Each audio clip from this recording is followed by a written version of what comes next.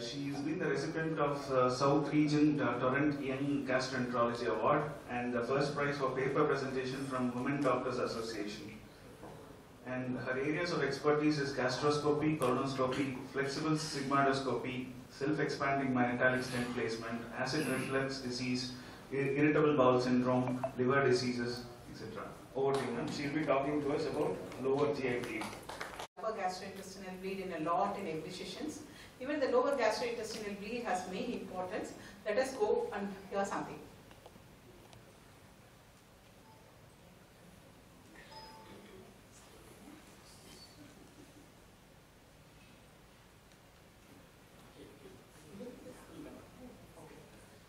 About my overview of my talk will have an introduction, definition, causes, clinical findings, diagnosis and management, and some take-home messages. So, coming to the acute lower gastrointestinal tract bleeding, it is classically present with sudden onset of hematochezia, either a maroon color blood or red in color, pass per rectum. It is usually defined as a bleeding from a source or from the distal to the ligament of trides. The lower gastrointestinal account for 20% of the all cases with GI bleed. Approximately 15% of the patients perceive to have a lower GI bleed or ultimately may be having an upper GI bleed.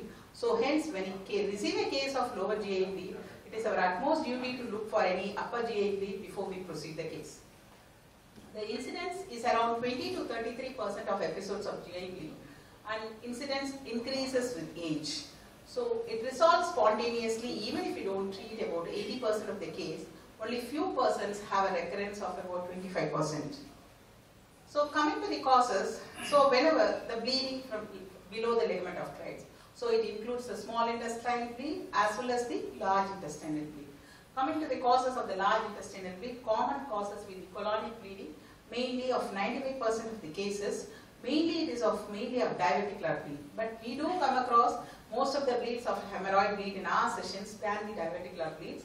And ischemia around 5 to 10% and anorectal diseases, neoplasia of 5 to 10%, infectious colitis, and post-polypectomy bleed following a procedure related, and inflammatory bowel diseases, angiodysplasias, and radiation proctitis and colitis, and recent improvement in our treatment of neoplasias and hemorrhoid bleed.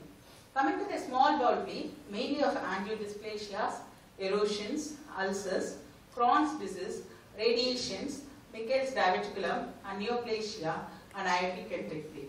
And to this talk, we will take only about the large intestinal bleed and not the small intestinal bleed.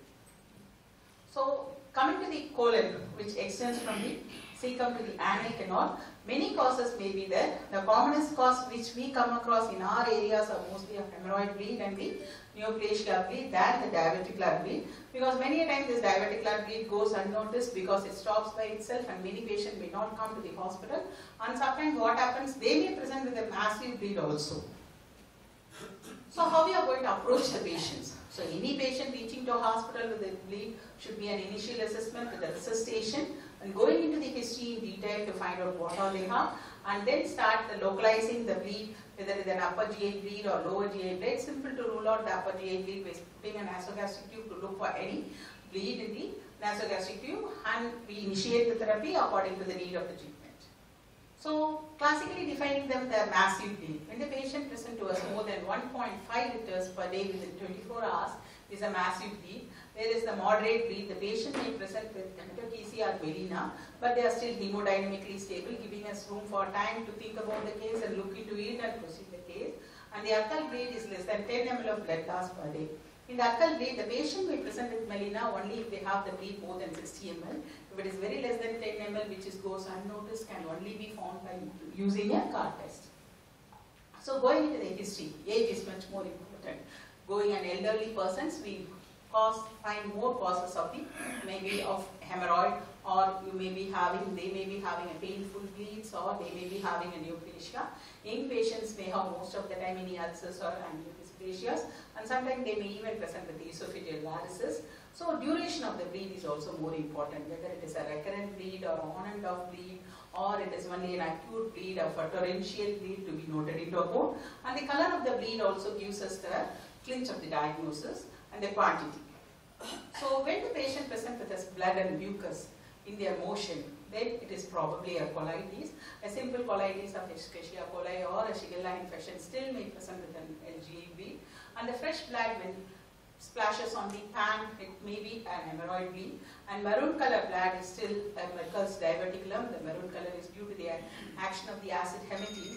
So it results as a diverticulum maroon color bleed. The red currant jelly, which we read in our books in an early age, is usually seen in the young children with the interception. And the bright red polyp in the pan may be probably a polypoidal lesions. And blood sticks on the stool may be a fissures. These are the simple clues, clinches as the diagnosis and helps in the prognosis. So we can divide them as a painless bleed and a painful bleed. The painless bleed is usually a hemorrhoid bleed. Many a time the patient go unnoticed and suddenly one day when they have seen the laboratory, they come to us. Whereas the tumor bleed or angiodysplasia bleed also make many a time go unnoticed. When they flushes and nowadays using on Western tech toilets, many a time many patients are not looking into their toilet. At least we should have a habit of looking our motions at least once a day in our time when we are going out so that we know what it is. The painful bleed usually reaches the hospital because they have an immense pain after passing the motion. Most of the time it is going to be a fissure in anum. So history, by taking whether the patient is having an enunciation of abdominal pain or tenderness. So sometimes when they have the malignancy, they may be having like a mass or a tenderness can be easily associated. If they have an anal pain and defecation pain, it may be a fissure in anum, which because of the anal leg or the sentinel pile, which is being cracked by a hard motion leading to pain. When the patient is an elderly patient presenting to us with altered bowel habits, when they are having a normal bowel habits here, should think us to look more into the causes to find out any malignancies underlying. If the patient is presenting with a chronic diarrhea, it should also be looked into it. Many a time they may be having a tuberculosis in the cecum, or sometimes they may be having a cecal malignancy to be think about it. When the patient having any lesion in the rectum, usually they present with the mismas, because they feel an incomplete evacuation and they feel like passing again and again and they pass only the mucus. Should think about any lesion in either a polyp or a neoplastic lesion in the rectum. And the anorexia and weight loss and extreme tiredness, when we look into the rectal GI bleed and the hematochezia, or sometimes they may be having a cord test positive, will help us to clinch the diagnosis.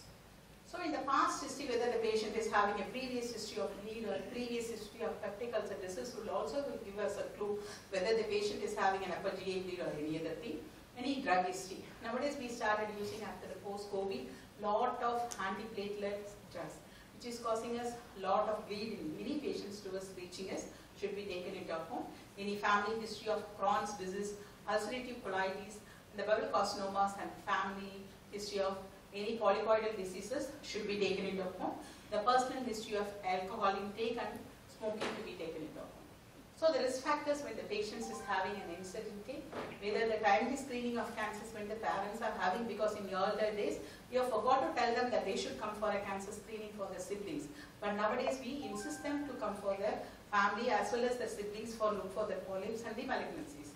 And the use of alcohol and smoking to be also taken into account. And in conditions that lead to development of angioectasias, because nowadays we see a lot of the patients with aortic stenosis or presenting with angioectasias and they gone back from that to the diagnosis of aortic stenosis, or we are coming across. So the symptoms, it may be an invisible bleed or an invisible bleed, either it may be a torrential bleed with black or stool, or sometimes like a hidden bleed, like the patient may present only with anemia to us, and sometimes the new onset of symptoms. I feel extremely tired, dizziness and faintness, and they have been diagnosed only as an anemia and not looking deep into the history. And sometimes if they are presenting with an associated symptoms such as abdominal pain, difficulty in breathing, and chest pain, and lightheadedness, will give us a clue they are having an anemia or an ongoing bleed, will help us clinch the diagnosis. Sometimes when they present with a massive bleed, they may present with a shock and it is easier for us to diagnose it. So in the case of a bleed presenting to us, nowadays we should have a clear idea about the coagulopathies and anticoagulants and antiplatelet drugs, how to go about in a patient presenting with a bleed. Because decision regarding the management of the anticoagulants and antiplatelet drugs used in individual patients to be materialized, to be found in a court and not as a group. Because many patients having a life-threatening coagulopathy with a prolonged prothrombin time of more than 1.5 should be looked for a PTANR, and if needed they can be given a protein complex concentrate or the platelet thrombin concentrates, or they can be given a fresh frozen plasma to control the bleed. Patient should be transfused for platelets if the platelet level counts are very low, less than 30,000, or if the patient is going to undergo a colonoscopy, the platelet count should be minimum of 50,000 should be taken into account. Nowadays, the targeted reversal agents, nowadays it is available in India, but it is very costlier because it costs around 2.4 lakhs to 24 lakhs, whether the drugs for either dapagliflozin, an anticoagulant, or antidextin alpha for apixaban, rivaroxaban, which has been widely being used post-COVID as an antiplatelet agents for the patients. The platelet and plasma transfusion should also be considered in the patients to receive when they are receiving a massive RBC transfusion that is more than 3 packs per day. In all the cases, the risk of reversing or holding an anticoagulation should be weighed against the risk of continued bleeding without reversal, to be taken into solely in each patient in a different area, whether they have been stented recently, everything should be taken into account, or we can talk to the primary physician who has started the drug, whether it can be reduced or not. So it should be always a group practice to discuss with the people from where they have come to us. So the predictors of severe bleeding, so when they present with hypotension, tachycardia, syncope and non-tender abdomen and bleeding less than 4 hours, whether ASA use or any other comorbid conditions of more than like hypertension and diabetes. If there is more than 3 risk factors, then the risk of bleeding will be more than 85%. If it is none, it is less than 10%. So coming to the investigation, we'll start from the baseline investigations like complete blood count, which will give us the clue. We are looking only for the hemoglobin. We should also know to read the MCV and MCH and MCHC, which will give us a clue whether there is an iron deficiency or not. And looking into the reticulocyte count, whether there is an ongoing bleed which leads to the more production, everything should be taken into account when we are reading the complete blood count. And any other electrolyte imbalance when the patient is having chronic diarrhea, whether the potassium low or magnesium low also to be taken into account. The blood urea levels. The blood urea levels will be very high, whereas the creatinine will not be increased when the patient is presenting with an acute GI bleeds. Whereas if they have a chronic bleed, both the things will be increased, which also be taken into account. Because many times when the patient reaches may not have a bleed and they say we had a bleed in the womb, when we examine we may have only leloclustones. And the coagulation profile to be looked into. The liver function test to look for the decompensated liver disease should be looked into account, because they may have not only an upper variceal bleed, sometimes they may have even a lower variceal bleed also. Nowadays we commonly routinely come across even the rectal varices presenting with the bleed. So the blood group and cross matching to treat the iron profile is needed. The stool examination to be done, look for the basic investigations of ova, cyst and nerves, and the occult blood for occult blood in the motions. And the barium enema nowadays we are not using much, but still we use the rectal enema to look for the colon, because many a time when we send the patient for the contrast enhanced CT, the people are not waiting until the contrast reaches the colon and the rectum. So in such a case, you can ask them to look for the rectum. If you suspect a lesion, we can ask for the to do even the rectal enema to find out the cause. And the proctoscopy to look for the pile, and sigmoidoscopy for the sigmoid diseases, and colonoscopy to look for colitis, carcinomas and polyps, and small bowel enemas for enterocolitis. So the boy positive stool, it does not provide any localizing information. It says if the patient is having an ongoing bleed or not. So we want to look into them and take out the proper history and look more to find out the cause for the rectal GI bleed.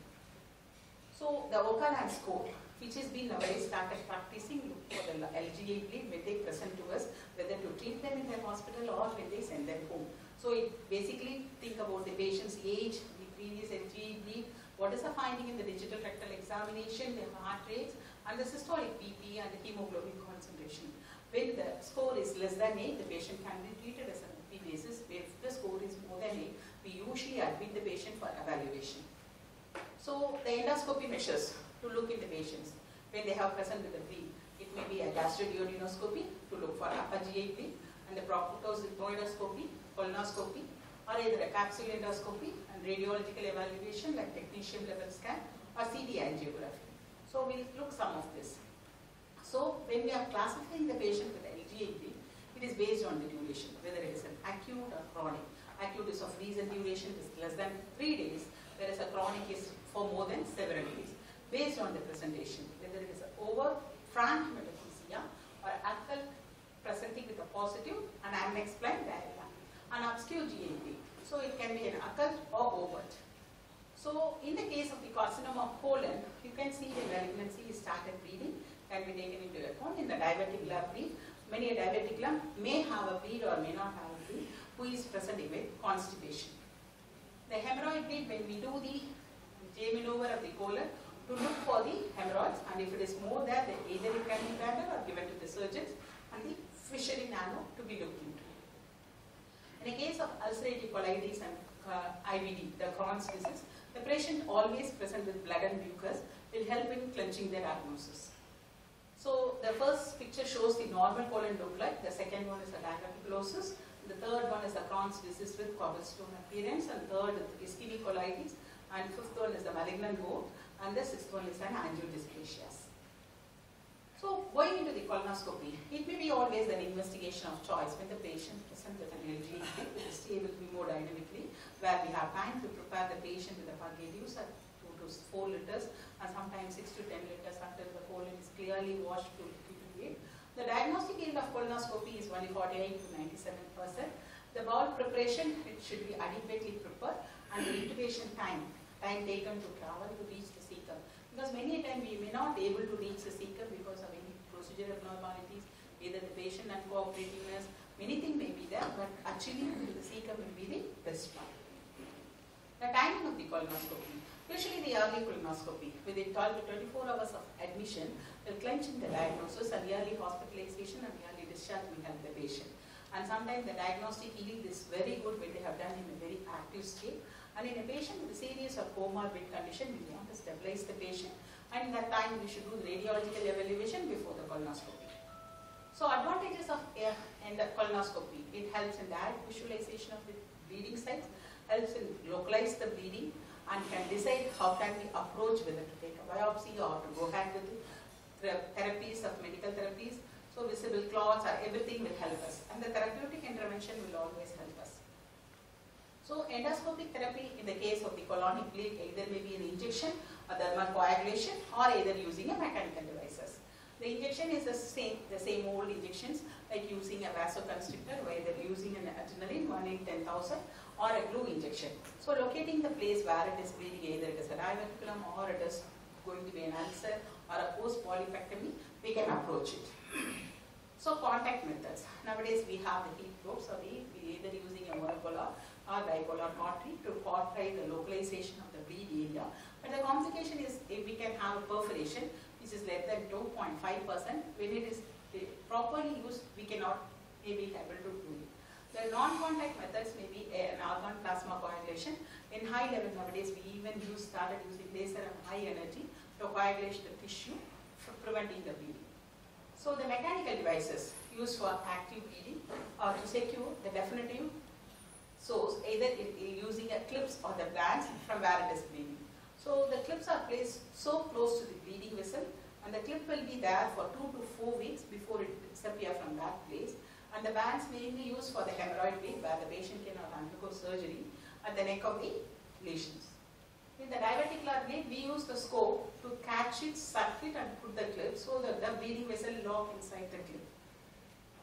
Whereas in the post-polypectomy bleed, where the patient undergone a polypectomy, because during the polypectomy procedure before the preparation will be colonoscopy, so the patient will have minimal hypotension while during the procedure. Sometimes within 24 to 48 hours, the patient may bleed in a post-polypectomy. In such case, we should do a re-endoscopy to look for the bleed and arrest it. So rubber band ligations is being used for the hemorrhoids, and the hemospray powder, which is newly invented, it actually comes in contact, this powder, the canesten, this powder comes in contact with the bleeding area and forms a mechanical barrier, that's it. It doesn't prevent the bleeding or it doesn't stop the bleeding. We have enough time to evaluate the case to find out the bleeding, to approach either surgically or radiologically. So the capsule endoscopy. Oh, what is the role in the capsule endoscopy in the large bowel bleed? Because sometimes when we do the full colon, we don't find the bleed, but the patient says we have humpty amount of the bleed. So it may be either an angiodysplasia or any other bleed or a telangiectasia, which we may not find in our normal colonoscope, or sometimes an obscure GA bleed cannot be found with using capsule. Then in such a case, we use a capsule endoscope, which is a small capsule, which is about 26 millimeter. We can swallow it. It travels usually take time for 8 hours. Usually we fix it from where we should take a picture. picture, whether we want in a small bowl or we want in a large bowl. But the disadvantage is it sometimes travels very fast, so it may not take enough picture which we needed. Normally it takes either a single image per second or 2 images per second. When it travels over 8 hours, it takes around 60,000 pictures. But we need a long time to sit and look into it. So the people should be trained to look at, to find out where the lesion is. But the disadvantage of the capsule is it is able to localize the place, but we cannot do any therapeutics. Either the therapeutic starts either with the enteroscopies or with the colonoscopies. So the CT angiography. If the patient is very unstable, but still the patient is bleeds, we want to find the cause, then we can go for a CT angiography. The diagnostic accuracy will be 0.3 to 0.4 ml per minute, and the sensitivity will be around 50% and the specificity is around 90 to 95%. Identifying the site of the bleeding and etiology of LGA. The oral contrast is not needed, it's an advantage for it, but it's a diagnostic protocol because it can help us only the plan of the vascular anatomy, either the intervention or the surgery. So in the case of the CT angiography, where we come across the bleeding area, and the bleeding area is arrested in embolization, either by using a gel foam or a coils or polyvinyl alcohols. The success rate is around 44 to 66%. The rebleeding is about 15% in a case of high incidence of bowel ischemia. Then superselective embolization. Sometimes we may not find out. In the vasorectal region, the minute bleed may cause a small obscure bleed, which is patient keep on pressing the bleed, and along the marginal arteries and distal intestinal arcades also should be looked into it. The radionuclide imaging, when everything is failed, but still the patient presents with anemia, all these occult blood test is becoming positive. We want to find the cause. Whether we can either go for a technetium level RBC scan or we can use a technetium sulfur colloid scan. So by detecting only 0.5 to 1 ml, it is a radio laser techniques. So it's highly helpful, but it localizes the area. It doesn't specify the place. It says in the upper quadrant, lower quadrant, right quadrant, left quadrant in this area. But only we want to do the enteroscopy and the colonoscopies and the surgical intervention to find the cause. So on the whole, when you have all the procedures like colonoscopy, angiography and radionuclide scintigraphy, the colonoscopy has both diagnostic and therapeutic possibilities, but only the poor thing is the preparation. Whereas the angiography, there is no power preparation is needed. The immediate cause can be found out. Anyway, to go for the therapeutic intervention, the patient should be prepared. In the radionuclide scintigraphy, it is a non-invasive where the low GI bleed with ongoing bleed can be helpful in diagnosis. So the role of surgery, not but the least, is indicated in an emergency, in a life-saving procedure, where we have inability to maintain the hemodynamically the stable patient where they need more than 3 to 4 units per 24 hours, failure of available therapeutic modalities, and recurrence after initial control of bleeding, the patient may be subjected for surgery. And in the surgery, if we know the lesion, either by the CT angiography or by the colon, then we can go for a segmental resection. If not, we should try to locate the lesion or the patient should undergo a total colectomy. So this is a basic model for the approach to the LGA. So when we receive the patient, resuscitate the patient, treat the shock, find out whether they are stable or unstable. If they are stable, bleed with a positive in the CT angio, either radiologically or colonoscopically can be attempted to cure it. If they are unstable patient, then we'll find out whether it is a major or a minor. Minor, they can be discharged, go home and prepare and do the colonoscopy. If it is going to be a major, then they will be shifted for urgent endoscopy and colonoscopy to find out the cause and treat them. So the take-home messages for the prompt resuscitation is the first step of management in LGA bleed, and colonoscopy will be the investigation of choice if initial evaluation is properly made, and angiography should be considered if the patient is unstable, and timely surgical consultation with surgical colleagues should be always be there to save our patient. Thank you. Thank you very much for the very clear explanation, madam. Any doubts from the audience?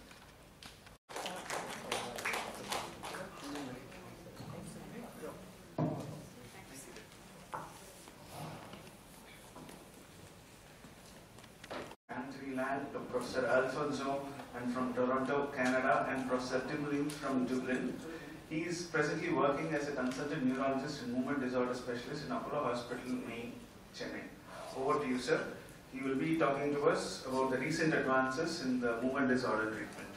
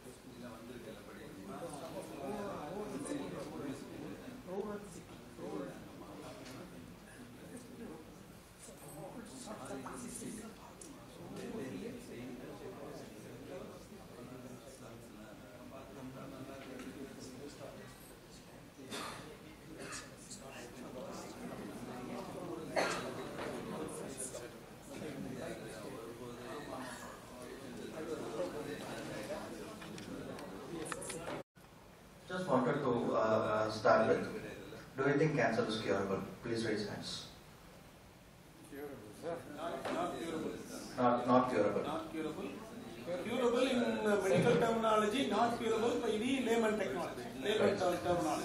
So, is cancer curable in stage 4 diseases? Please raise hands in medical terminologies. Again, come again. Is cancer curable in stage 4? Not curable. Not curable. So, I don't see any hands coming up. So, this is what I'm going to show you in my presentation. So, cancer cure, are we there yet? That's going to be the next presentation for the next 10 to 15 minutes.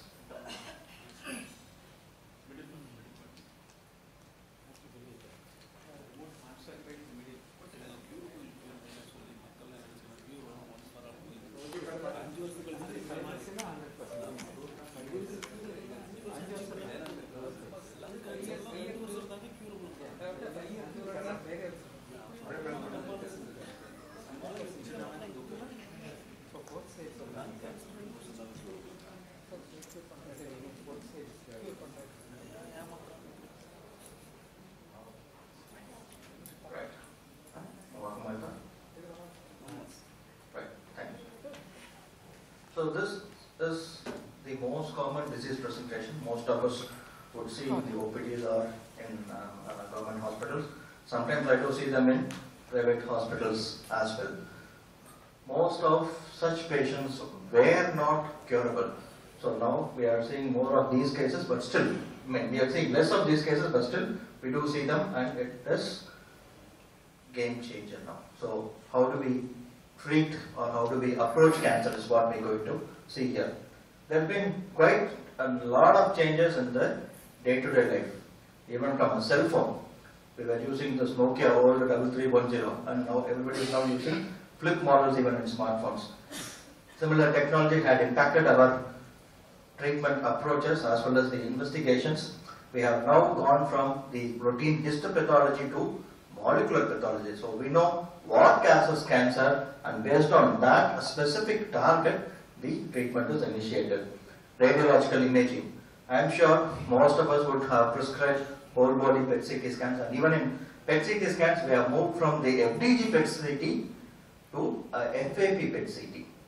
FDG PET scans can even miss many of the tumors. FAP PET scans can pick up a lot of other tumors which are missed on FDG. We are now moving to integrin-based imaging modality. So there's a lot of changes, advancements in the imaging modalities per se. Nuclear medicine is all picking up in terms of therapeutics, and initially it was only in diagnostics, now it is all picking up in therapeutic as well. So it is called as theranostic approach. Chemotherapy drugs, it was only the IV chemotherapy with a lot of hair fall and other nausea, vomiting. So there has been a tremendous improvement in the chemotherapy drugs with less side effects, as well as a lot of changes which have come in the supportive care medications as well. Radiation, we have moved from cobalt to linear accelerator, now to tomotherapy and to proton beam therapy. Immunotherapy, targeted therapy, everything had changed the way we are looking at cancers. So for example, breast cancer is one of the most common cancers that everybody would have known about. So initially we were deciding the treatment only on the immunohistochemistry. What do we do in immunohistochemistry? We do the estrogen receptors, progesterone receptors, HER2/neu and Ka67. So these four IHC markers were routinely performed before taking a clinical decision. Now one step forward, we are going ahead with the molecular pathology. We are looking at the molecular methods to prevent or to save patients from getting chemotherapy. Not everybody would require chemo. These are the new tests which have been approved in the NCCN guidelines. All oncologists follow NCCN guidelines. This is the Bible for us, or the Bhagavad Gita for us. We have to follow the NCCN guidelines, and it is updated once in every update comes up in the diagnostic modality or the treatment modality. So these are the tests which are available, and we do have the 21 gene and the 12 gene assay available in India. So these are available in India, and we are using those tests to save patients to unnecessarily undergo chemotherapy. So not everybody would require chemo, only specific patients coming under the high risk group would have to go for chemotherapy. So this is one of the patients, very young lady, 38 years when she was diagnosed with. We could, she was not willing for chemo. Being a young lady, she did not want to lose hair or undergo the side effects of chemo. And she was one of the executives in one of the big software companies. So we need to have her screened. Luminal type, if not for this molecular test, she would have received only the hormonal therapy. But luminal type is one which is strong estrogen positive and would not recur as per the histopathology of the INC. But considering her age and considering the guidelines, we did the molecular profiling. We were able to identify that she fell into the high risk category, and because of that she nearly had a 12% advantage in the treatment. So endocrine therapy and chemotherapy, the 5-year overall distant metastasis free survival predicted for her was 88%, but with endocrine therapy alone she would have had the chances of survival lesser. So we choose which patients need to have chemo and who need not have chemotherapy. And again, coming to the stage 4 diseases. How many of you believe stage 4 breast cancer should be treated? Please raise your hands. Only one. How many to be treated? So nobody thinks that stage 4 should be treated? Stage 4 breast cancer patients can be treated entirely with tablets. Treatment of cancer is becoming more like treating diabetes, like treating them with tablets and seeing the patients once in 3 months. So that is how the evolution had happened in breast cancer as such. So these are the hormone positive stage 4 breast cancer patients who can be treated only with either one of these 3 tablets. All the 3 are available in India, and based on the risk factor parameters and other, we choose which would be the better drug. The second group is the aggressive group, which is a HER2 positive group. HER2 positive breast cancer patients, again, in those days we were giving chemotherapy for all the HER2 positive breast cancer patients and prognosis was poor. Now looking at the availability of subcutaneous injections. So the pertuzumab and trastuzumab injections can be given as a subcutaneous. No need for inpatient admission, no need for anything else. Patients can be administered wherever they are, in Tier 1 city or Tier 2 city or a village even. Somebody who knows to administer the subcutaneous injection, that is more than enough for me to treat a HER2 positive stage 4 cancer patients. And subsequent line treatments like Enhertu, the other medications are all available, and now we are also looking at using tablets for treating HER2 positive breast cancer patients. Coming to the chemotherapy, older chemotherapy drugs were all toxic, were having more side effects, and patients were not able to tolerate many of the chemotherapy drugs. Now we do have this nanosomal technology or lipid suspension based technologies or the albumin bound medications, so or combination medications. Just like how we treat common cold, we don't give 3 tablets, one for paracetamol, one for cetirizine and one for phenylephrine. It is all available as a combination medications. One tablet once or twice a day based on the dosage and based on the body surface area is more than sufficient to treat cancer patients. And coming to the surgical aspects, nobody wants to lose a breast. Gone are those days when mastectomy had been rampantly performed. Nobody does or judiciously does mastectomy in the current era. So this is a 44-year-old female who had a breast cancer and only a lumpectomy was done. So we need to choose which patient needs to go for which kind of surgery. Larger tumors, of course, mastectomy, but now after the neoadjuvant chemotherapy, we could still shrink the tumor, and based on the tumor response, we could go for breast conservation therapy based on the volume of the breast compared to the tumor tissue. Age again is absolutely not a contraindication for breast removal. Even a 75-year-old female could safely undergo a breast conservation surgery and can retain the organ as such. So now coming to the reconstruction part. It's again not necessarily to remove the entire breast. We could also go for a latissimus dorsi reconstruction. There are other newer oncoplastic techniques which have been evolving. So all these newer techniques completely had changed the way women can be treated for the surgical treatment. And of course, some of the very advanced tumors. Most of our patients will say, they will try to hide. It's very common in most of the rural areas, but still we could give them a good quality of life by doing a palliative mastectomy. So nobody needs to be shunned off that there is no treatment. We could still give them a good quality of life. So this is one recent technique which has been rapidly not used, which is not used in many of the other fields. So this is called as the sentinel lymph node biopsy. So generally we do have this level 1, 2 and 3 axillary lymph nodes. And in breast cancer surgery, axillary lymph nodes has to be removed. That was the teaching in the surgical side.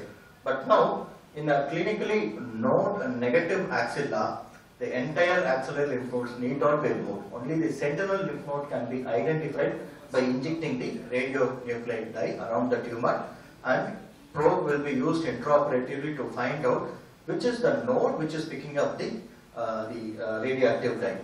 So when that specific node is removed, for example, if the dye is injected into the tumor, the node will be picking up in the sentinel lymph nodes, and only those specific lymph nodes will be identified with an increase or the tracer accumulation.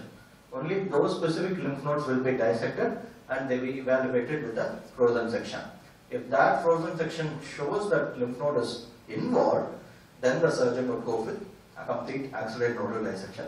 If it is not involved, the surgeon can safely omit further dissection. So that saves him a lot of post-operative lymphedema. So this is the single incision breast conservation surgery with sentinel lymph node biopsy on a 47-year-old female, and the breast cosmosis is something which is coming up very new.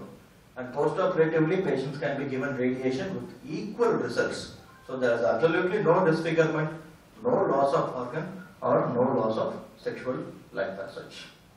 Next, coming to the lung cancer treatment. So lung cancer is something which is again now increasingly happening in most of our urban population because of various other reasons. And gone are those days when the entire treatment is decided based only on the histopathology. Now initially we were looking at only the histopathology, whether it is a non-small cell carcinoma or a small cell carcinoma. Again, one step forward, we started to understand about adenocarcinoma, squamous cell carcinoma and other variants in non-small cell. Now, in the past decade, we are now looking at only the molecular driver mutations which are present in the lung cancers. So based on this molecular pathology, the NCCN guidelines recommend to do molecular testing in both adeno as well as squamous cell carcinoma, and all these come under category 1 recommendation. So all these category 1 recommendation denotes that it is mandatory to do the molecular testing for any lung cancer, non-small cell lung carcinomas. Why should we do it specifically in stage 4 cases? It is because there are so many tablets available for stage 4 non-small cell carcinomas. Again, treating lung cancer is like treating diabetes. Find the mutation. If it is positive, there are many tablets. Prescribe the tablets and let the patient come back after 3 months for the whole body PET CT scan to assess the response. And this is how the lung cancer stage 4 metastatic diseases are treated at this point of time. Coming to the gynecs, ovarian carcinomas, again it's one of the common cancers in women. Initially it was only a debulking surgery. From DHVSO to omentectomy to lymph node dissections.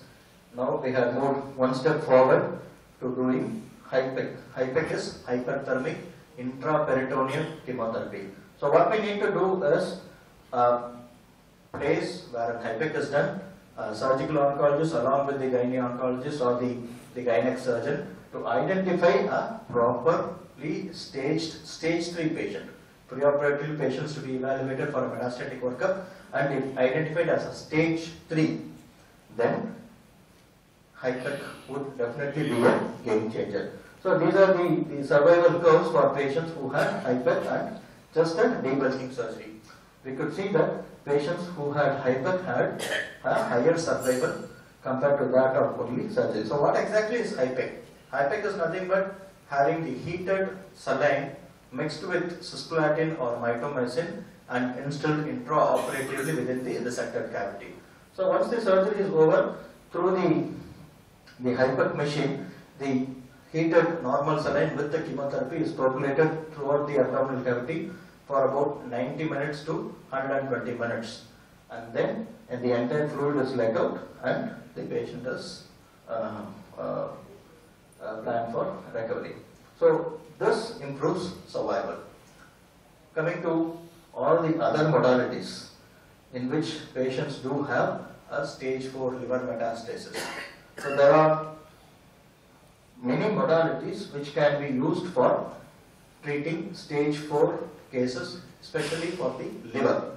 So these are the TARE, which is trans-arterial radioembolization procedures, trans-arterial chemoembolization, alcohol ablation, RFA and microwave ablations. So is there any recommendation again? Yes, NCCN recommends the use of yttrium-90 spherule based chemo for liver deposits. This is especially has been recommended for metastatic colorectal carcinomas. This is the picture of one of my patients who had TARE with chemotherapy. So initial presentation was more of liver metastasis. So this patient post-TARE and FOLFOX based chemotherapy had very good resolution of the disease. This was another patient who had a cecal mass, and on a whole body PET CT scan we could see that the patient had extensive liver metastasis. So all this which is seen on this two-dimensional black and white imaging of a PET CT scan shows bilobar metastasis. So this is how the tumor looked on the CT scan, on the PET CT scan, and this was the sagittal image. So post TARE and chemotherapy, the liver lesions have completely disappeared and this patient is alive even on this date. So I think this picture was taken about 2.5–3 years back and he is still doing good. Though we speak a lot about advances in treatment, always, as of now, cancer has to be prevented. It's good to avoid having cancer as such. Coming next to the newer modalities,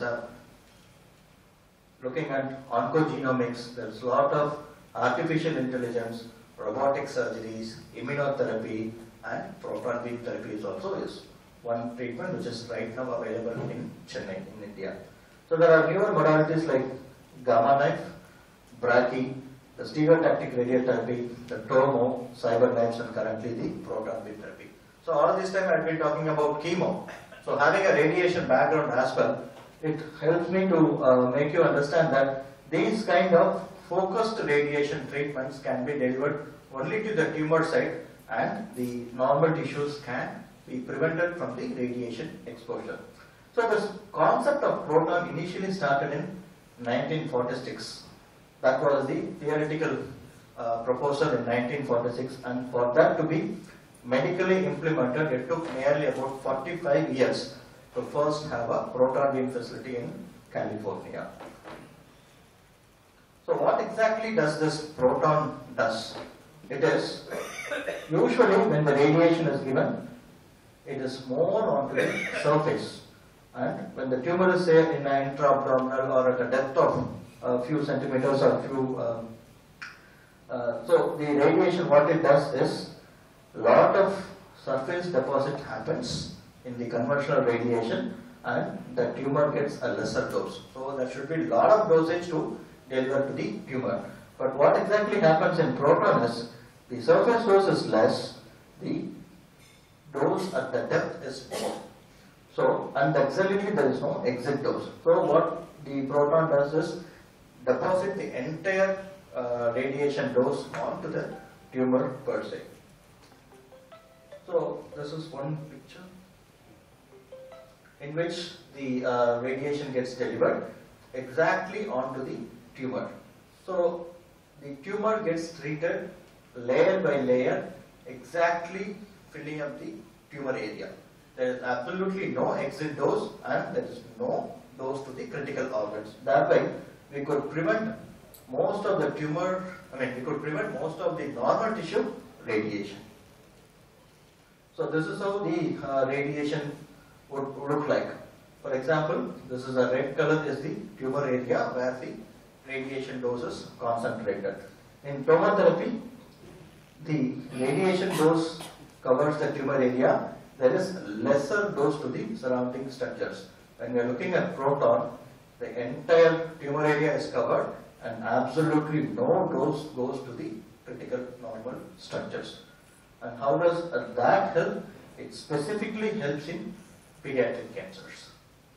Children are the future citizens of our country.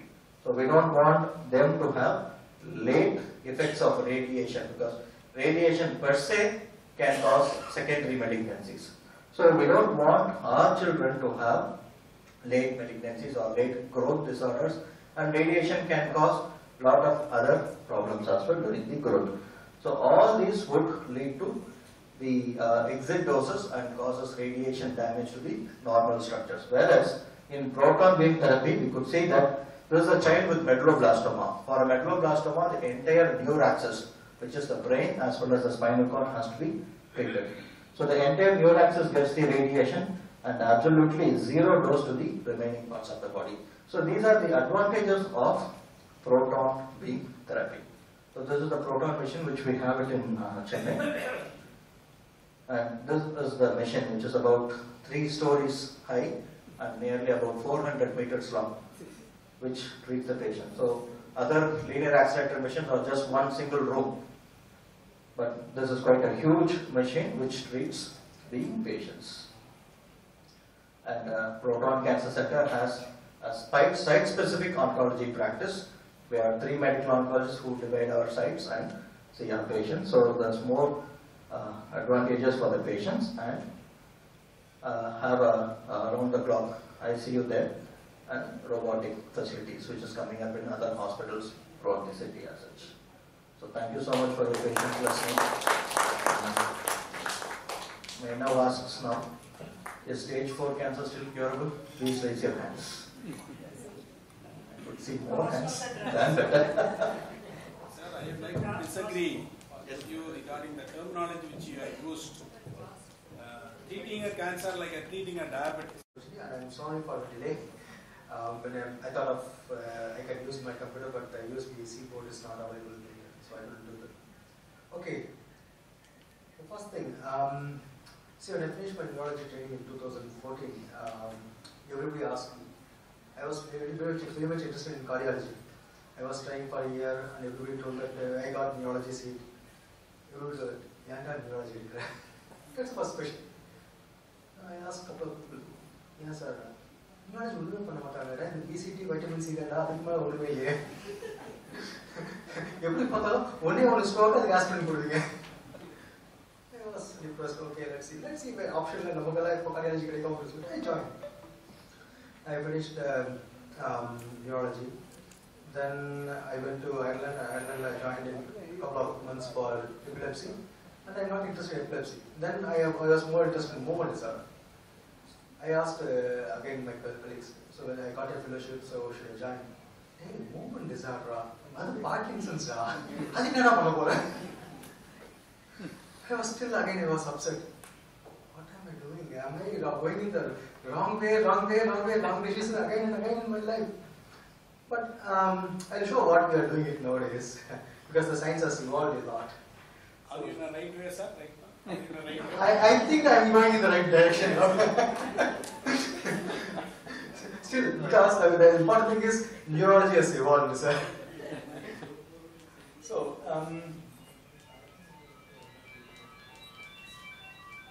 yeah. So he is a 58 years woman, present with bilateral tremors for 5 years, very slow in day-to-day activities, stiffness, all non-motor symptoms are normal. All the examination are fine.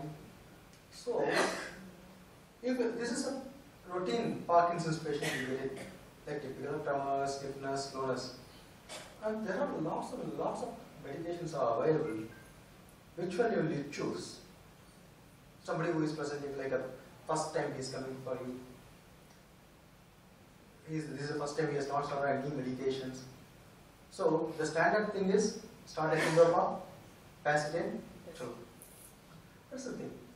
Or sometimes many people start with European oral private practice, but earlier 10 years back there was a study showed that the Restorative has a neuroprotective effect. So that reduces the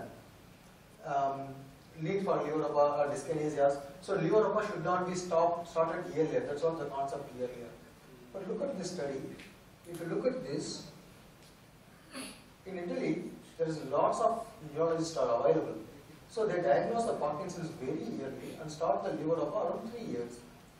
In contrast, Ghana, there are no good doctors, so they diagnose the Parkinson's around 5 years. They start the Levodopa around 6 years. Both the wearing of means when the tablet was started earlier, at some point of time the tablet will not be effective, so we require to give more medications. So around 5.5 years, more medications required. Suddenly the dyskinesia, the abnormal dance-like movements will stop. So this is the why Levodopa was not initially started, but here this is 6.5 years, this is 7 years. So the concept now is whether you start the Levodopa early or late. They will develop wearing off and dyskinesias. So many people still are hesitant to start Levodopa earlier. They will say that Levodopa, no. If I start Levodopa, then I will get addicted, lots of side effects will be there. So many patients are worried to start the Levodopa. So the concept is very, very clear now. It is very, very proved that the disease is the reason for the dyskinesias and the more medications. Not the starting the medications is not yearly will not change the course of that disease. So next going to scenarios. Let's see. 62 years men, slow in their daily activities for 6 months to 1 year. So they said more of, he told slightly was in around 6 months to 1 year, but more, they were very, very clear, 6 months it's the onset. Bilateral slowness, slight tremors, but it was some numbness in the routine left side, upper limb and lower limb. He was referred to me for DBS. And he has a background of diabetes and hypertension. Look at this. There is a slight, small tremors in the hands. And also if you look at this, there is a small tremor, slight tremors in the hands. Very, very slow in the movements. Typical Parkinson's. Okay? So, but why they have referred to me is, they have done a TODAT scan. Notice we have the TODAT scan available. See, this is the TODAT scan. Sorry. You can see, this is a normal basal ganglia. But if the basal ganglia has reduced, the comma has become a full stop, this is Parkinson's disease. So we do this TODAT scan to confirm if there is a doubt. If it is like this, we can say he doesn't have Parkinson's. If it is like a full stop is there, we clearly say he has a Parkinson's disease. This is our patients. We can see this side it looks like almost the same comma shape. But here, a small full stop like this. So they diagnose this as a Parkinson's and refer to me. And they told that, see, for many Parkinson's disease patients, if they take the tablet may not work properly. The reason, this is one of my patients, came to Toronto with my boss. So he told that the tablet is not working, So we asked for, because many times the H. pylori infection can reduce the absorption of reduce the absorption of Levodopa. So we asked him to look for a SCOPY. Even after 1.5 hours, we can see the Levodopa is still in the stomach, full tablet. So in many Parkinson's disease patients, the tablet may not work properly, it may not get absorbed properly. That's why he was referred to us for the DBS, the same concept. But I was not happy because 6 months sudden onset of Parkinson's, that's what they told. So I asked them to do the MRI. If you look at the MRI, you can see the side which the dopamine is not, uptake was not there, he has got a stroke, small stroke. But mainly it is the basal area and not affecting the motor area, that's why it didn't have a weakness. So even though nowadays we have lots of, you can see this is a typical comma shape and this is the product, the comma is absent here. So even though nowadays we have more advanced technology, the important thing is in neurology, still the old school, history and examination. If you are correct in history and examination, you can diagnose the patient. Otherwise, I would have subjected him for advanced therapies. So I told about DBS. Let us see what DBS is required. Somebody who requires more than 5 tablets of levodopa, 2 hours of tablet is not working, or 1 hour of abnormal movements. In that case, we need to increase the tablets, or we can go for advanced therapies. What is deep brain stimulation? See, deep brain stimulation is there for almost 25 to 30 years now. Like a heart pacemaker, this is called as a brain pacemaker. See, this is the basal ganglia where the dopamine substantia nigra, the dopamine is secreted. If the dopamine secretion is reduced, we will get Parkinson's. It's like a heart pacemaker. Whenever the heart pacemaker is, whenever the heart doesn't work, it will act or its action. This is what to 24/7. We place a small battery here. We will connect the small wires within the skin. Nothing is visible outside. And we place 2 small electrodes in the brain like this. The electrodes are pretty small. You can see this is my finger. You can see a small electrode, very, very small. This is a bigger one, just like my finger crease, size of the finger crease. We place it a very, very small electrode in the brain. Especially if for Parkinson's, we place it here or here in the subthalamic nucleus or GPA nucleus in the brain. So, who are the best candidates? Somebody who is a typical Parkinson's, like a tremors, stiffness, slowness, difficulty in walking. When the tablet is not working, he will become off, or lots of abnormal movements. Age less than 70 years. Somebody very, very yearly, we all treated with levodopa medications. But above 4 years, with 4 months of complication, they require deep brain stimulation. This is one of my patients. You can see typical Parkinson's. He required almost, he is 56, young onset Parkinson's. He was in Spain. He was doing good business there. When he developed Parkinson's, he was really worried. He was on 8 to 9 tablets of levodopa, but when he takes a levodopa, the levodopa so 1.5 hours, not more than that. You can see how difficult for him to when the tablet is not working. He cannot lift the leg. He cannot move at all. When the tablet is working well, he is absolutely fine. When the tablet is not working, he will have lots and lots of difficulty like this. He cannot move at all. But this is just after surgery. He is absolutely fine. Throughout the day, he doesn't have any off periods. Off periods throughout the day, the tablet works well, the DBS works well in the background. He is absolutely fine. This is another patient. This gentleman came to me from Andhra. He told that he has got a lot of tremors. I asked him what is he doing? Any tablets has been taken? He told that he has got a diabetes. Sugar 30 he said. Sugar is reduced, that's why tremors are there. So he was 3 years, 2 to 3 years, he was not having any treatment. See, just before the DBS, you have seen how much tremors he has got it. After the DBS, you can see this. So, this is before the surgery, you can see how much tremors he has got. Significant tremors. I think he cannot do any work at all. But immediately after the surgery, you can see there is absolutely no tremors.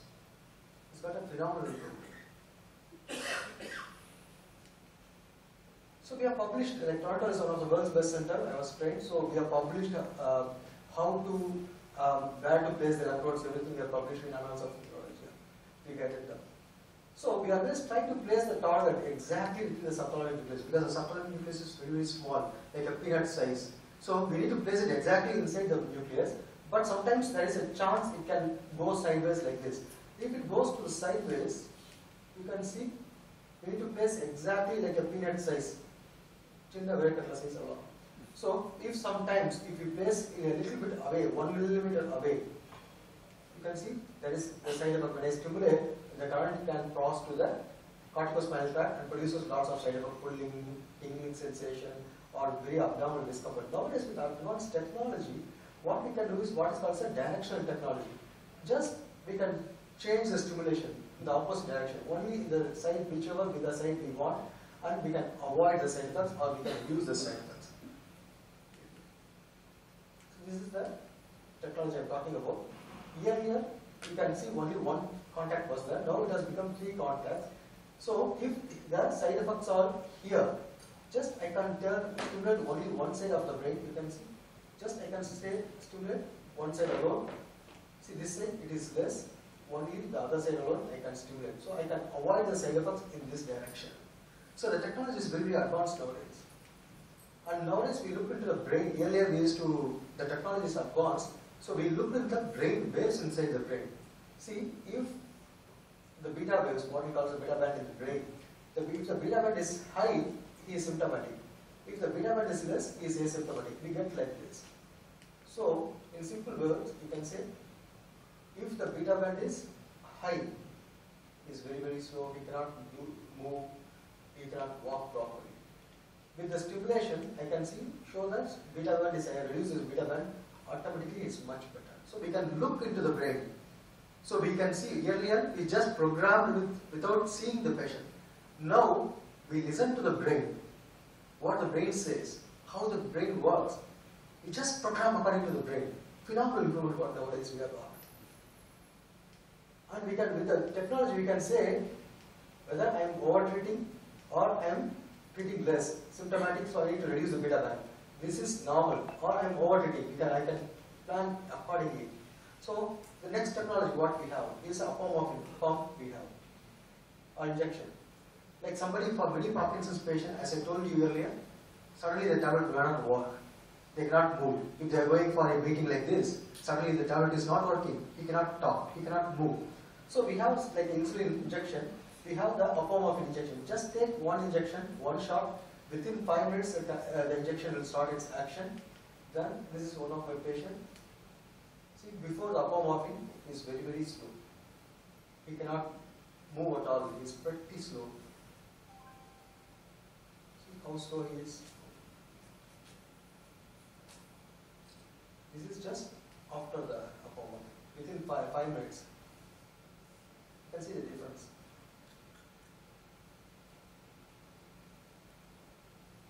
Like what we do is, we give the apomorphine at the same time and ask them to take the tablet. So the tablet will take 45 minutes to 1 hour to act. Meanwhile, that bridge will be, this apomorphine will work as a bridge. So this will work when the tablets act within 45 minutes to 1 hour, the apomorphine effect will go. So wherever they go, just take a shot, immediately they will be active. They can do whatever they want. They can go for any shopping, or many times when they are having a difficulty, they will fall and lots of head injuries can occur. That can be easily avoided. And nowadays what we have, this is somebody who is not willing for any DBS or apomorphine. Nowadays the technology what we have is a focused ultrasound. The focused ultrasound is like it's there for a couple of years, 10 years. We produce a small lesion in the brain and produce a small hole like this. This lesion reduces the tremors. It can work phenomenally well in the, just without opening, just send the MRI machine, send the focus ultrasound waves to the brain and make a small lesion like this. So this is one of my patients from Toronto, you can see. He's got a lot of tremors before the surgery. And lots of tremors, both the hands. And this one after the surgery.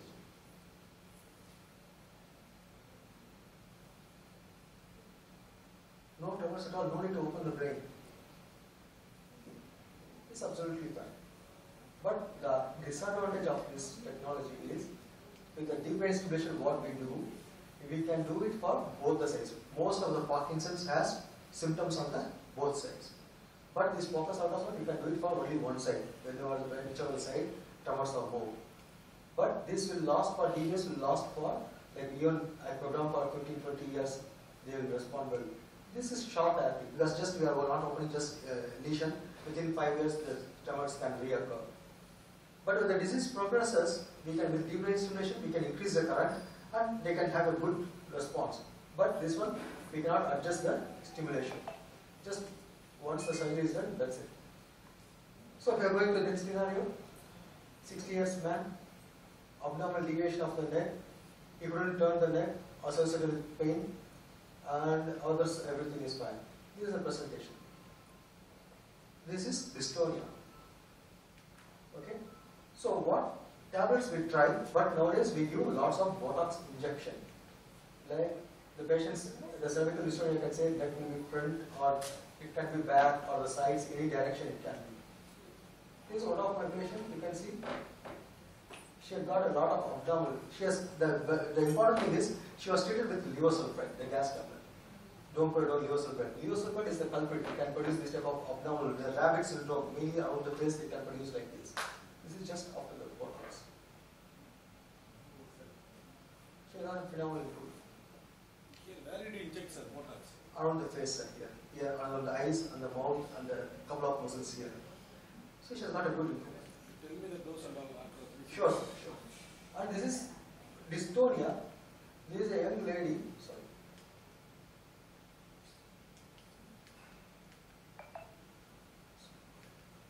Yeah, you can see this is a young lady who is a IT professional.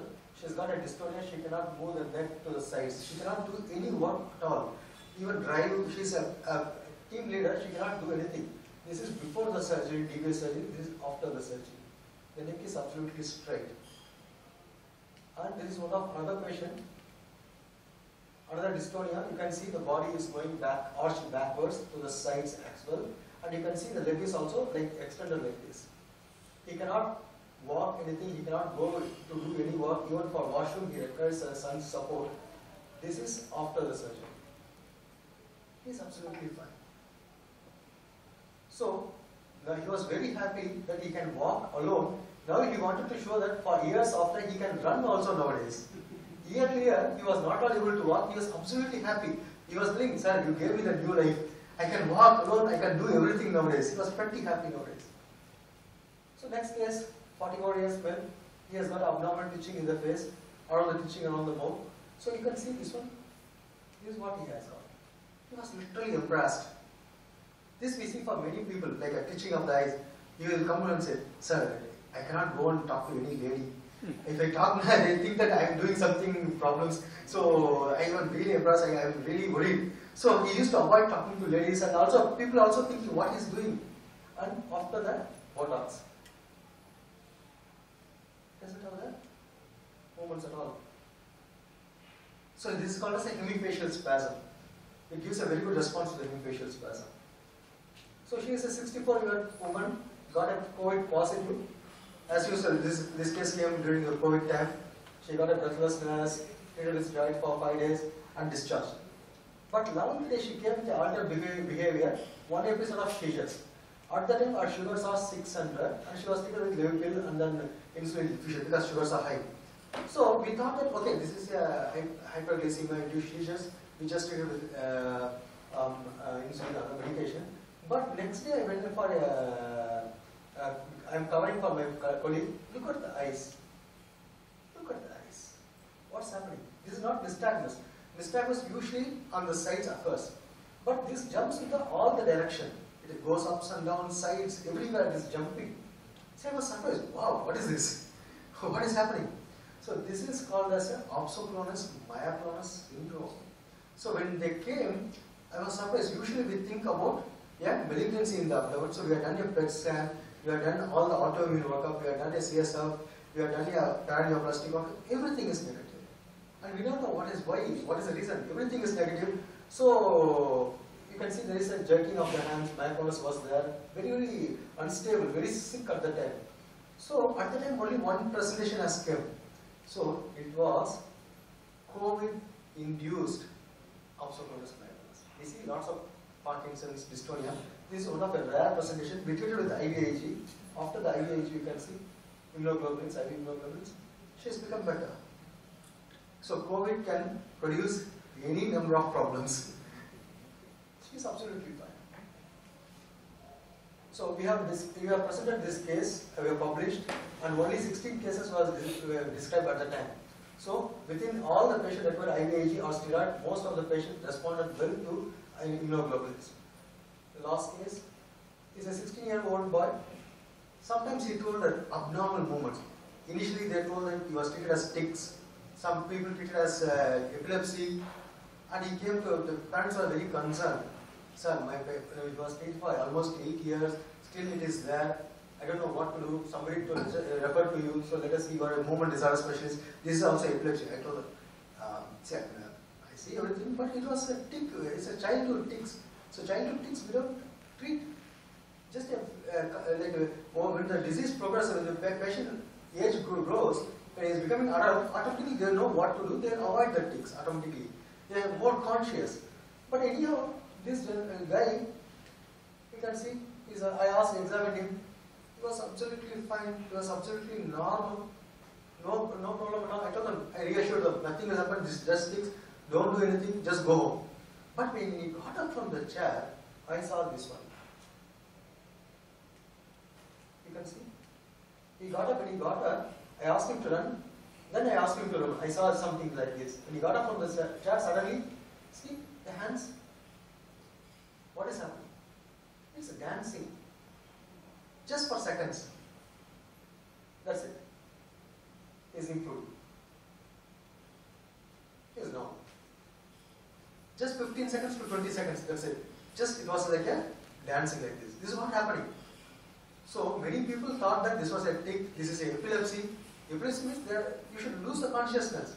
So, many people thought this is a simple partial seizure, that treated as okay, 3 drugs he was on. So, I was saying, wow, this is a rare condition. So, I sent a genetics for him. Genetics showed it's a PRRT gene. So, this is a movement induced. Like suddenly whenever they move, they will develop this type of abnormal movements. What is called as a paroxysmal kinesogenic dyskinesia or chorea. This is a chorea. So this is not a movement disorder, this is a movement induced movement disorder.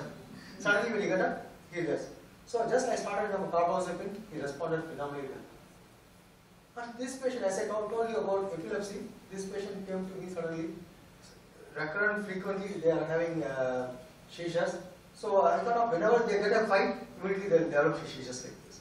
So I kept a tuning fork. I told her I wanted to see the epilepsy, then only I can treat properly. I tricked her.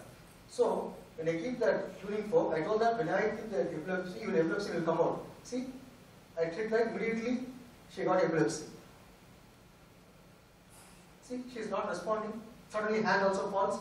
This is a typical epilepsy she has got. Every time, whenever there is a fight in the home, she will get epilepsy. Now, I kept a tuning fork on the side. I told that I am keeping that, I am taking out the current out. I push the current inside, now I am going to take the current out. She has become normal. So, just like tricked it. So, what is this? Magic, sir. Just a second. Functional. You're on your way to become very famous. Magic, sir. So, I have showed lots and lots of movements all this time. But this is the final movement I am going to show you. Can anyone diagnose what is this movement? This is very, very abnormal. Nobody can mimic this one. See, what is the neck movement is that? Korea, sir, Korea. Abnormal, see, exercise induced Korea. So, this is very, very abnormal and nobody in the world, my boss is one of the world's best parking in the movement disorder specialist, even he told that I cannot treat this patient. Thank you. So the final question is, when I joined that, I told that neurology is very boring subject. But now neurology has evolved and we do a lot of advanced therapies. Do you agree? Thank you. Passion since her undergraduation and she's pursuing that very well. And presently she's working as senior consultant in Sims Hospital. Over to you.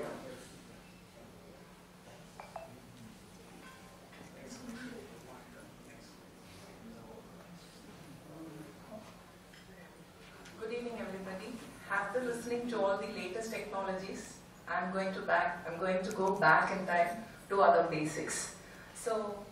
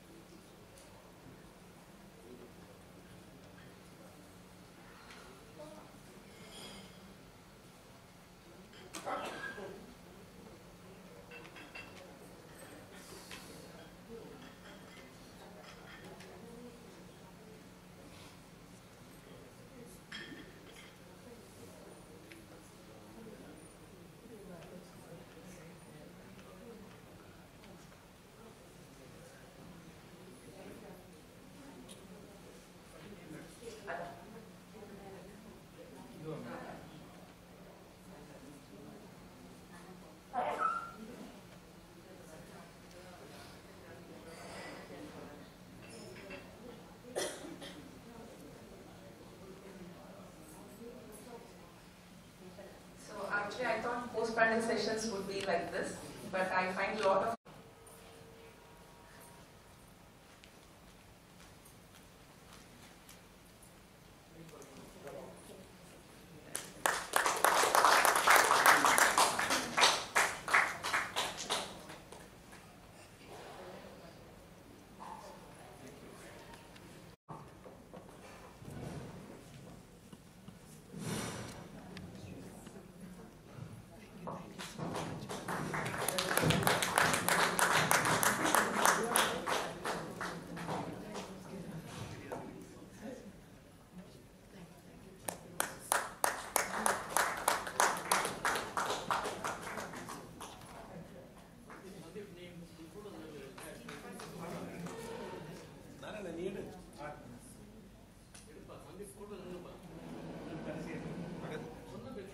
I request our President Sir Bhupati sir to read out the block. We'll take a group photograph. Past president. Sir.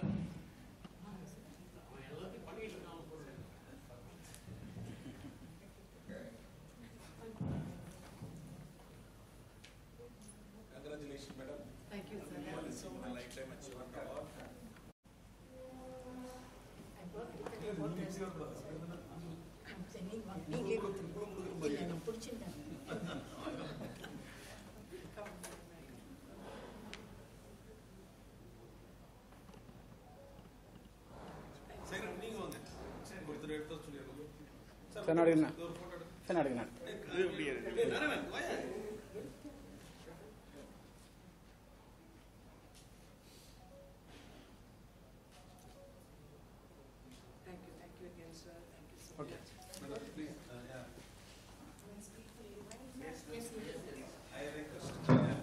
She will be talking to us about robotics.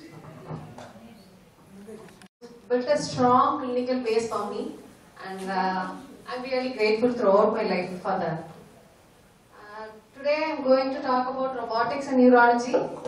So, robotics is coming in a big way, and almost every corporate hospital is buying one, and the indications for robotic surgery is increasing. The surgery being done in robotics is also increasing.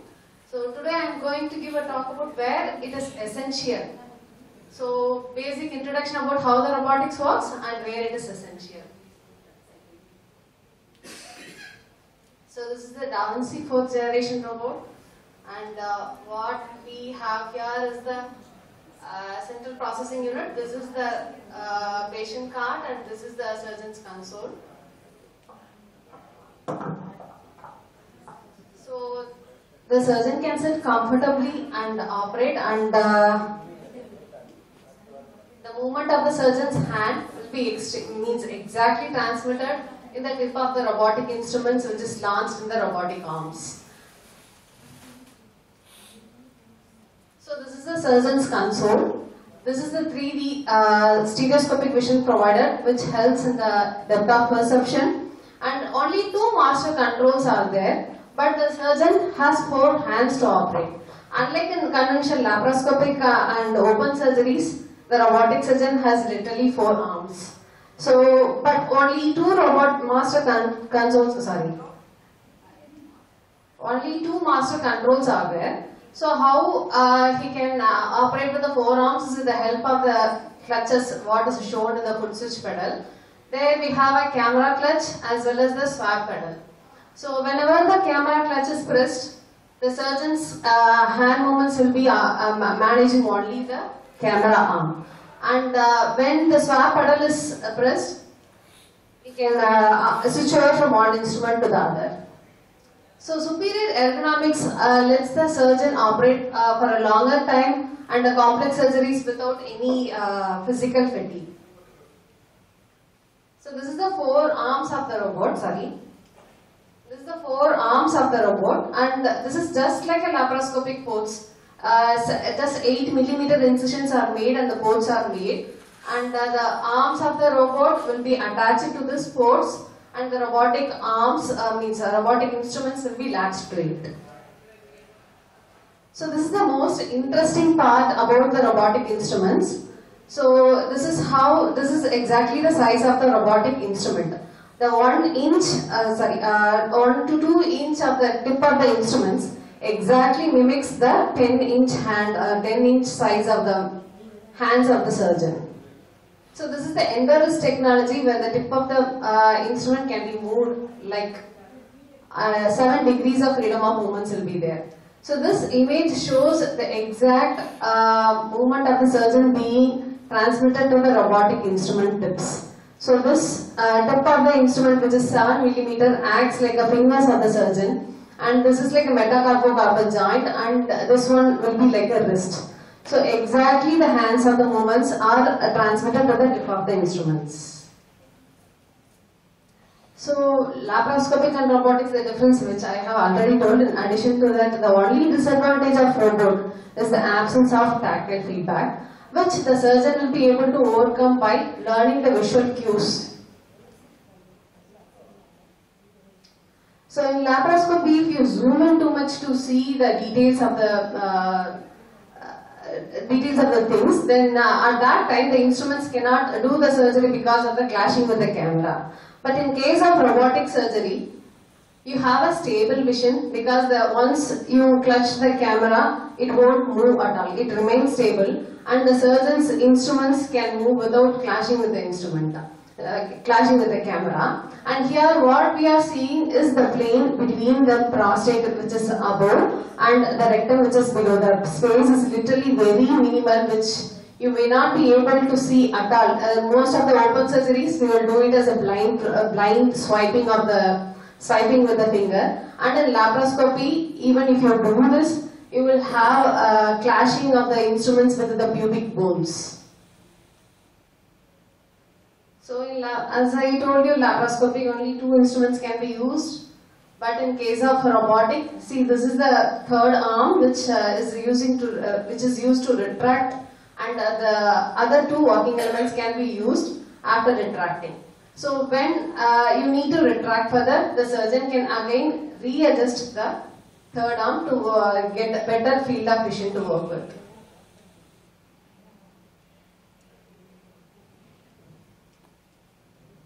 This I have already told you, the pubic bones in the closed spaces, in the closed cavities like pelvis, especially in prostatic surgery as well as in the bladder surgeries, the movement of the laparoscopic instruments are restricted by the pubic bone.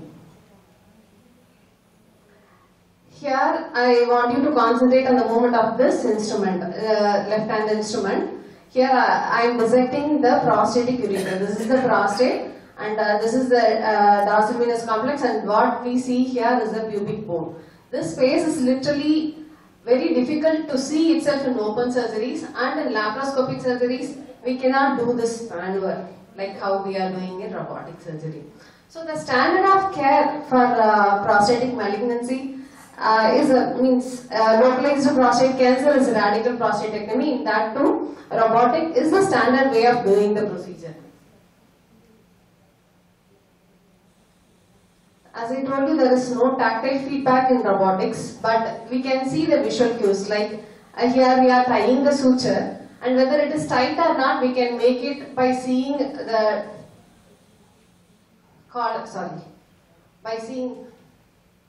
by seeing the collaring in the suture. Here dorsal venous complex is being tied. It's a leash of venous sinuses, and when we tie, it is not tightened. And this is the third retracting instrument using to make the dorsal venous complex prominent. After releasing it, I am able to tighten better, and we can see the collaring there. That tactile sensation is better felt in laparoscopic surgeries. Here we are able to see the collaring of the suture. So it is tightened now. So those visual cues we will learn once we do more. So how minimal blood loss in robotics? The same surgery we are doing in open surgery and laparoscopic surgery, but the blood loss is minimal in robotic. How it is possible? Here you are seeing this minor blood vessels. This may not be seen in open surgeries, and in laparoscopic surgeries, even if we see, we just ignore. But it is so magnified in robotic surgery that even a drop of blood will make you feel as if it is bleeding, and we attend to it immediately. Here, what we are doing is a robotic retroperitoneal lymph node dissection, and that is being done for testicular malignancy, right side testis. And here, I am dissecting the paracaval nodes. What we see here is the IVC, inferior vena cava, and here is the duodenum with its peristalsis, and here you can see the ureter, peristalsis of the ureter here. So negative margins in cancer surgeries. Another surgery where it is essential is partial nephrectomy.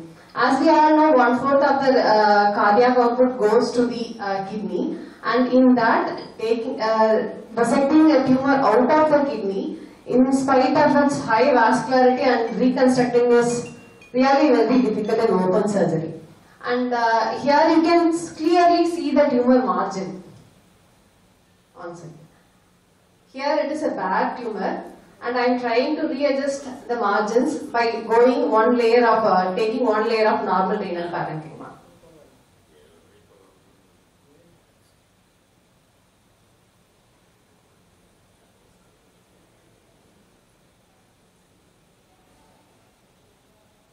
So here almost the tumor margin is reaching the capsule.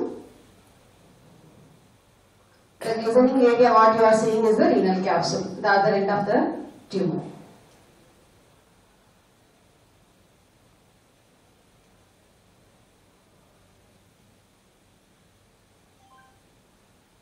Capsule being cut and tumor is resected off completely.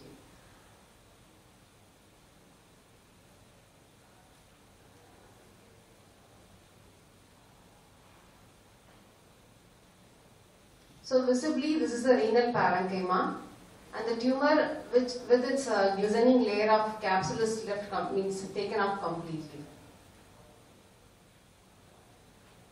This is the feeder. What you are seeing here is the feeder vessel to the tumor.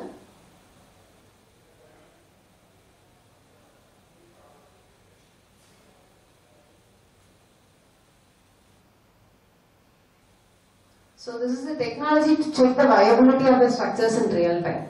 So whenever we do cancer surgeries like in bladder removal, after removing the bladder, we reconstruct the neo bladder using a segment of bowel.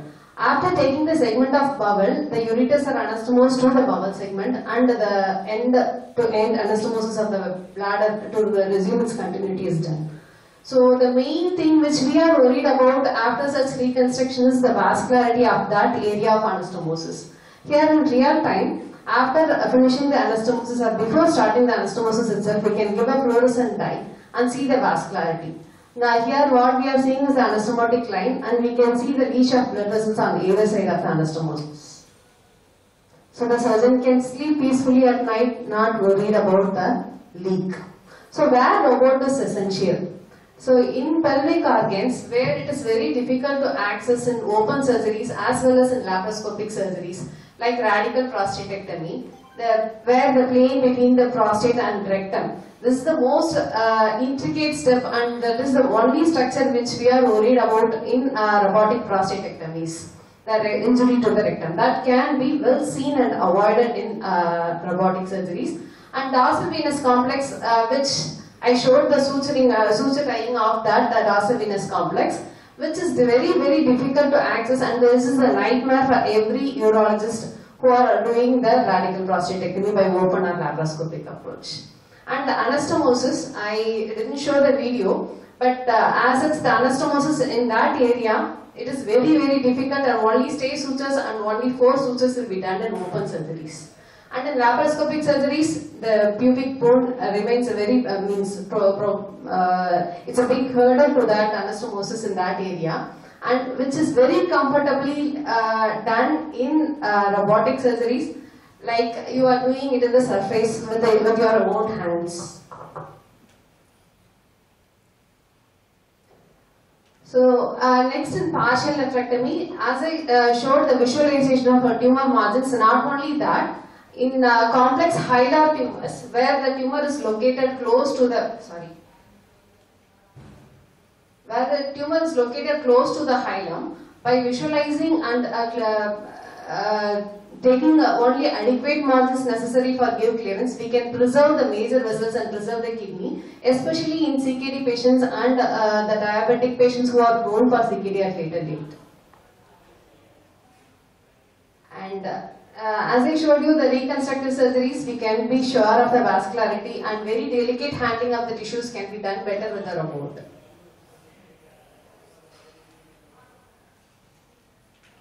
So, our general notion is like robotic surgery, even if it is a layman, even my colleagues think that robotic surgery are too costly. But yeah, initially when the laparoscopy comes into picture, the cost difference between the laparoscopy and the conventional open surgeries was high.